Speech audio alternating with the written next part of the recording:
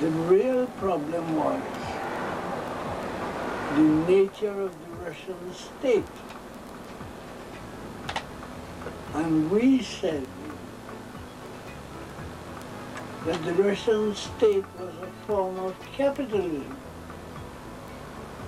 It wasn't the capitalism of private property, it was a state capitalism. But the essence of the capitalist society, of modern society, was the existence of the proletariat that was organized by capital, and the more capital developed, the more did it organize the proletariat, so that the organization of the proletariat under capitalist society seemed like an invasion. That's why we call it the invading socialist society, because capital accumulated what Marx called its own grave digger. That was the sense of invading. The first thing about it is the attempt by James to locate the Haitian Revolution in world revolution. And the problems which emerge out of that attempt, because one does get a sense that he has to twist or massage the Haitian element of the revolution to fit it into what was taking place in the French Revolution at that time. And it's not necessarily true that every aspect of the Haitian Revolution could be seen in its corresponding European context, as it were. Now, I don't know what that teaches us about sociology, except that there is a tendency in the Caribbean, in these ex-colonies, for us to need to justify ourselves always in terms of something that is outside of us, external to us. In other words, what is happening here does not have a validity or a full validity in and of itself. It's got to be theoretically related to something else, something that is happening in the rest of the world. And in this case, it had to be justified with relation to something European. Now, in our literature, this frequently happens.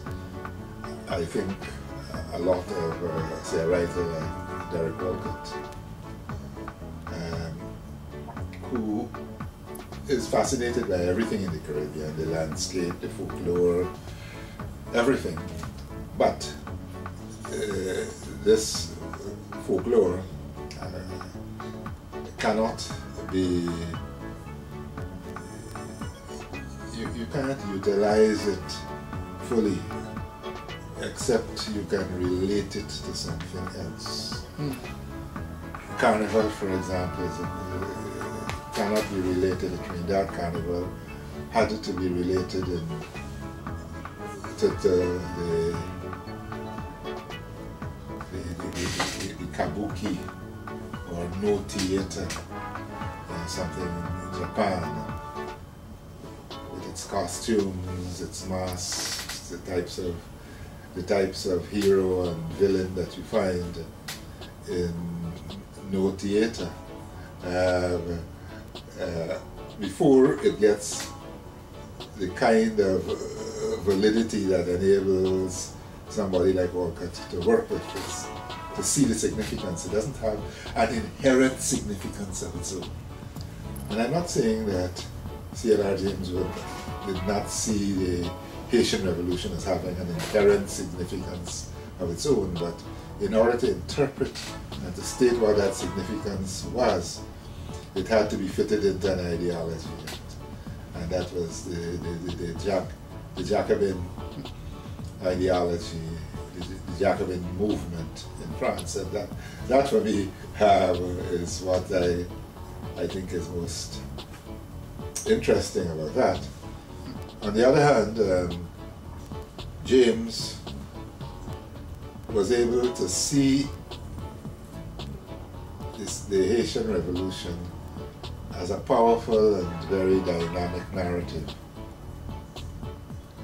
Something that could become and should become the source of art. So he created a play out of the Black Jacobins. He created a play. He was able to see all those characters in the Haitian Revolution as I wouldn't say as theatrical figures, but as sources of great theatre. There was a very human and a very dynamic story in the Haitian Revolution, and he extracted that around the same time as he wrote the Black Jacobins, and he wrote a play with characters, and the play was enacted in London in the 1930s. I can't remember exactly when, 33 or 38 or something like that. And that I think was quite remarkable, as remarkable as the Black Jacobins itself. Now, another aspect of the Black Jacobins is that it must have been the first time that the Haitian story was told by a Caribbean person, an African Caribbean person,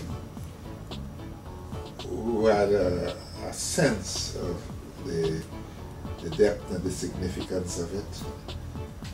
You get that whole drama between the black African characters and the mulattoes, for example, in Haiti. The various roles that they played, the balance of forces, the betrayals, the loyalties, the disloyalties, and perhaps it would take a Caribbean person to understand the dynamics of that revolution, because although he was forcing it into the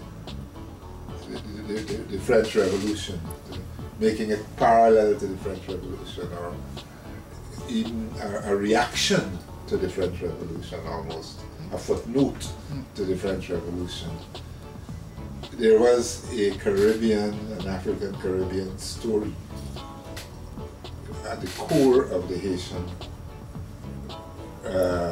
revolution, and that story didn't evade James's notice at all, because in essence it's that story he's telling.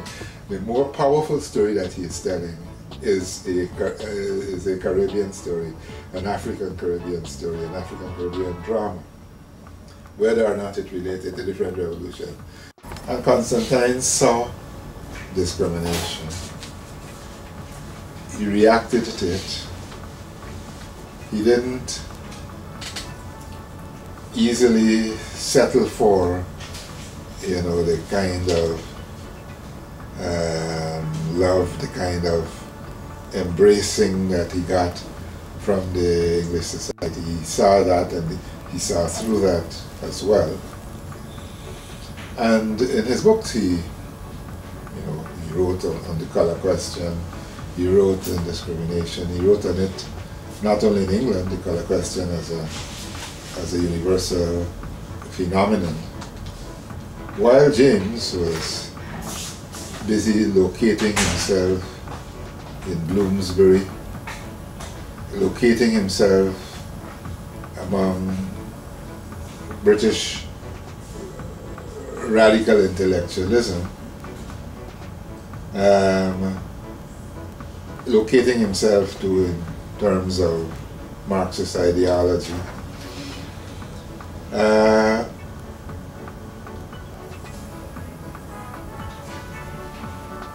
Constantine was zeroing in on the concrete issues of race, you know.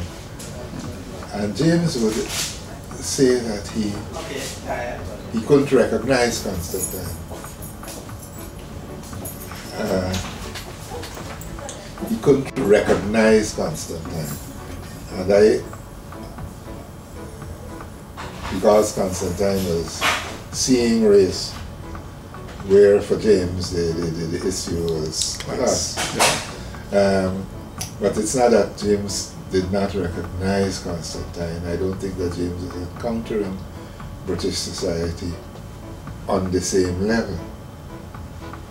And when Constantine returned here to, both he and James returned. They were both in the People's National Movement.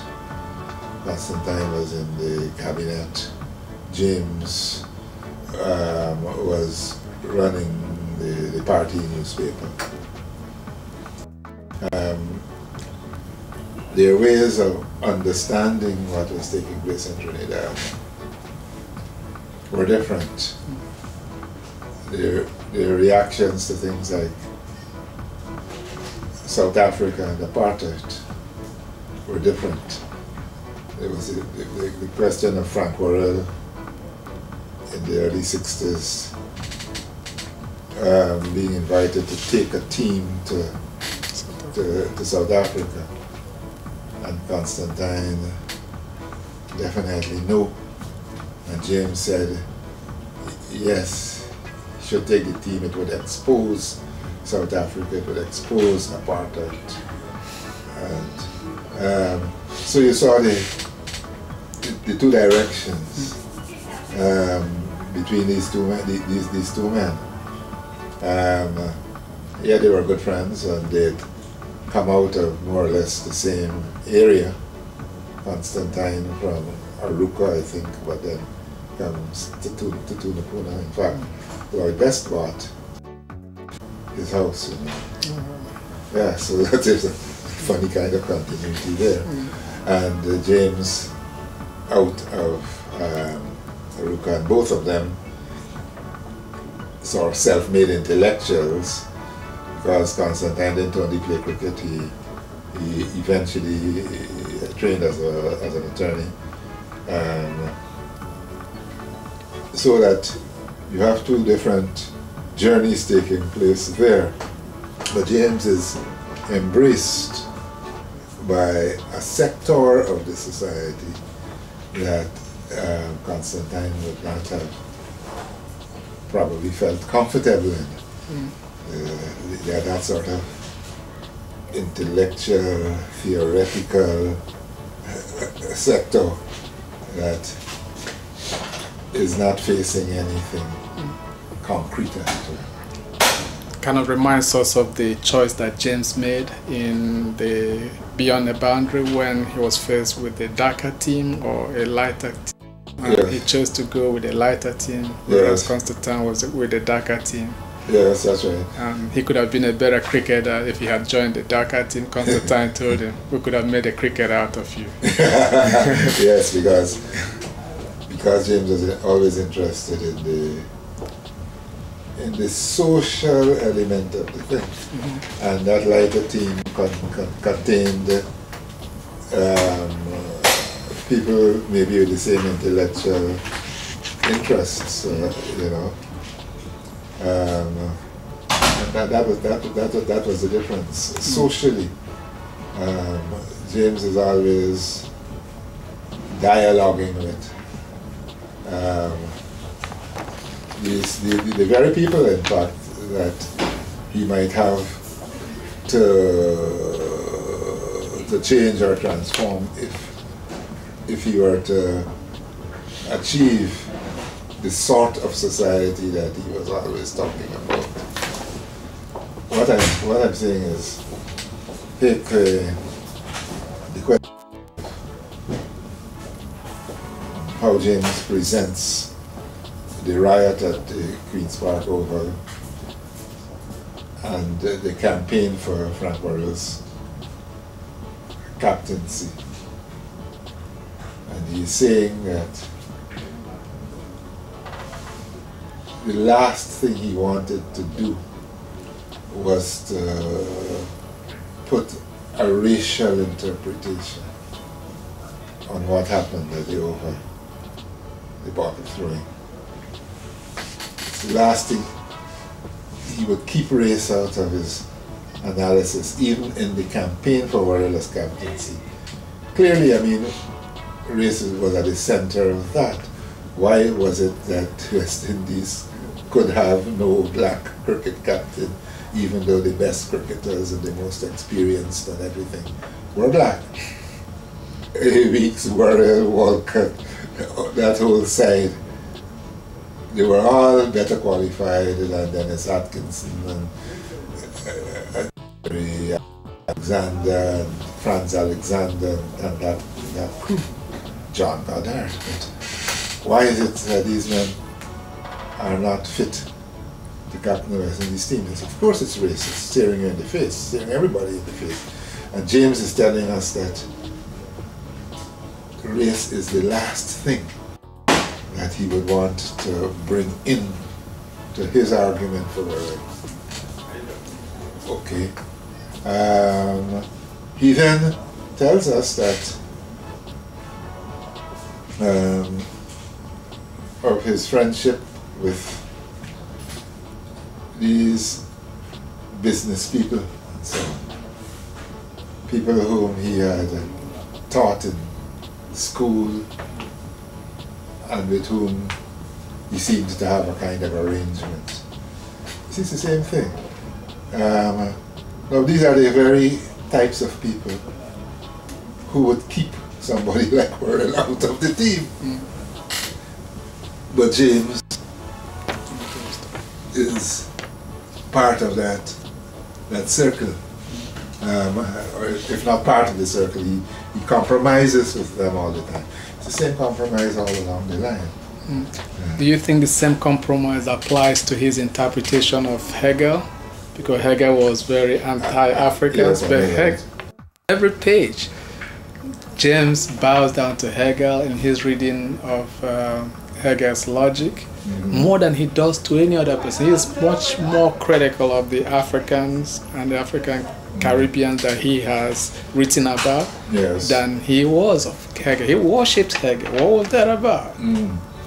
Well, I don't know, but I would say that one would have to go back to the 30s, to that Bloomsbury intellectual community that he joined as a kind of phenomenon, you know. Here is this guy from the colonies and he knows all of this stuff.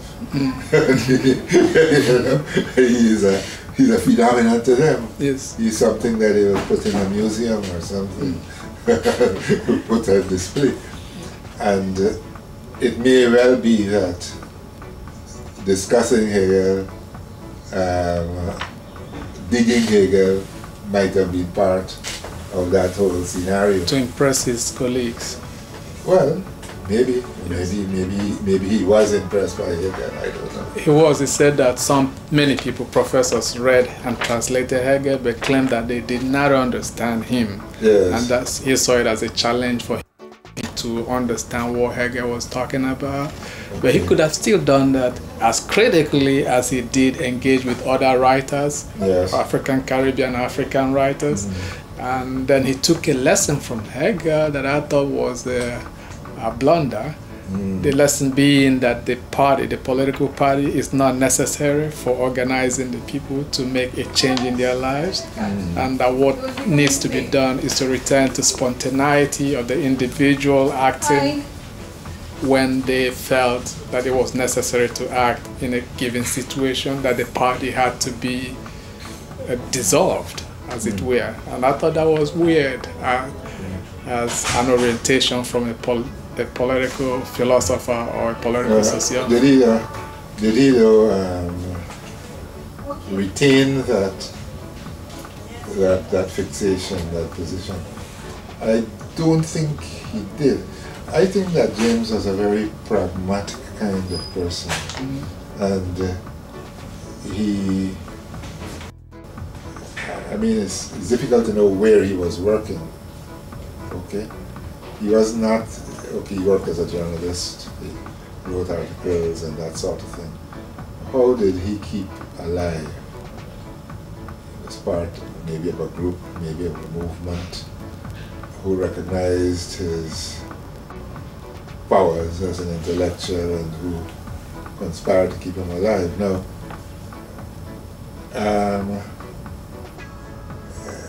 as a Caribbean survivalist, in that kind of situation, what you will learn to do is to play the game, is to adapt your message or line of reasoning to the objective circumstances within which you find yourself, so that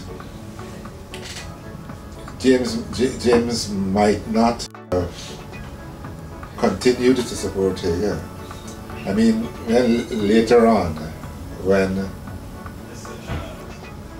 Walter Rodney gets killed in Guyana, James's reaction to this is that he should have known better than to challenge Burnham. You know, now James would have run from that situation. James would have recognized that it was not worth trying to create a revolution in a place like Guyana. He would have gone. He ran from Trinidad when he confronted Williams and the PNM, and it was very clear that there was going to be a head-on collision between the two. And Williams wouldn't have anything to do with James's fixation on ideology and Marxism, and that, you know, members of the party too were whispering and ganging up against him. He left the place. He didn't stay to fight it out. And when he returned, he returned to cover the Australian series in 1965, and Williams put him under a kind of curfew. And then he returned to lead the Workers' and Farmers' Party, doing precisely what all his life he had said you should not do.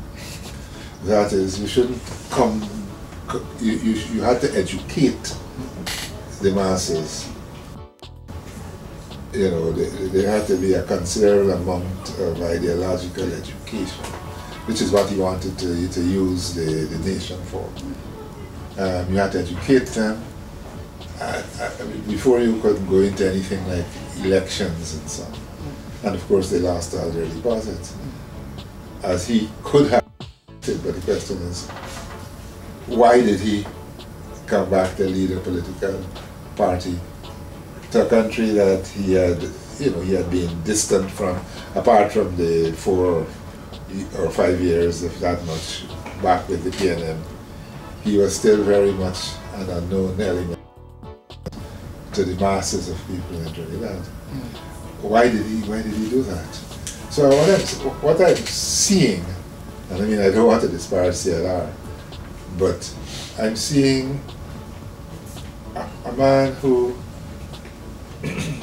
very pragmatic, adapts to circumstances, and is not, and he's not beyond shifting his position or abandoning his position. He probably better start that. Yeah. He's not beyond abandoning positions which he might have held for a long time, when it seems somehow advantageous to do so.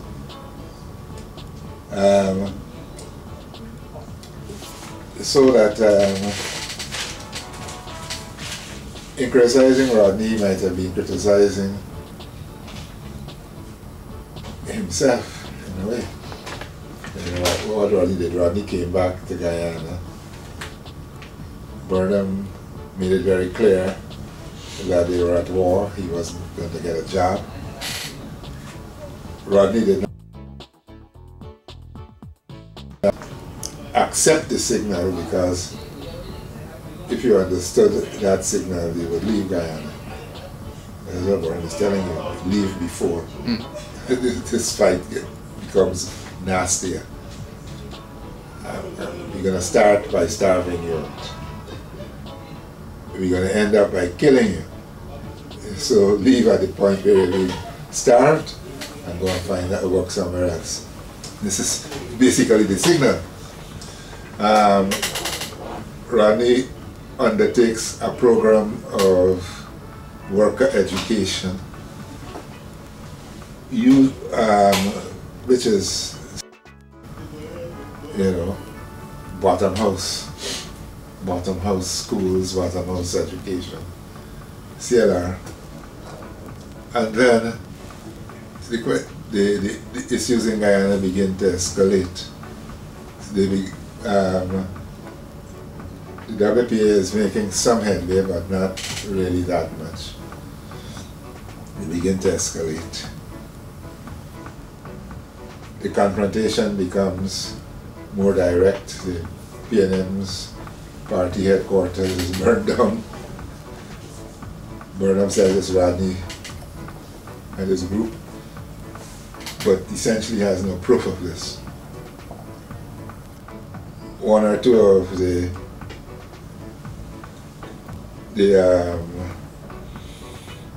members of the WPA get killed, actually.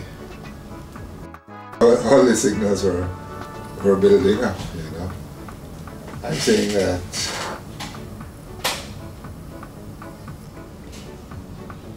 Rodney's encounter with home in the Caribbean was, again, a concrete encounter with a very dangerous situation.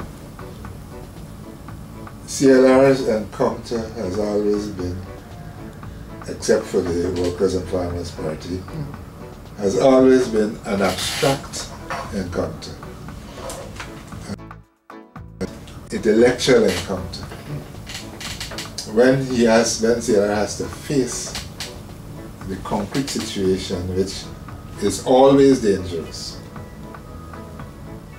In other words, if he has to face the reality of revolution in whatever disguise revolution presents itself, CLR gone.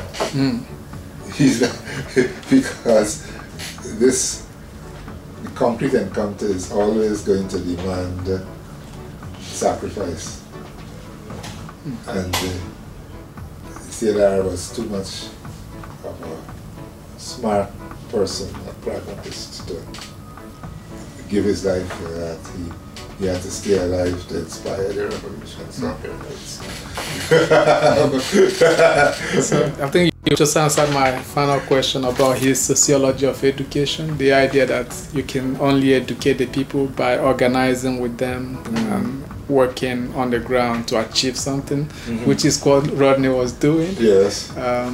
In that sense, do you think CLR could have achieved more in terms of political education if he was directly engaged throughout his life in building a mass movement, for example?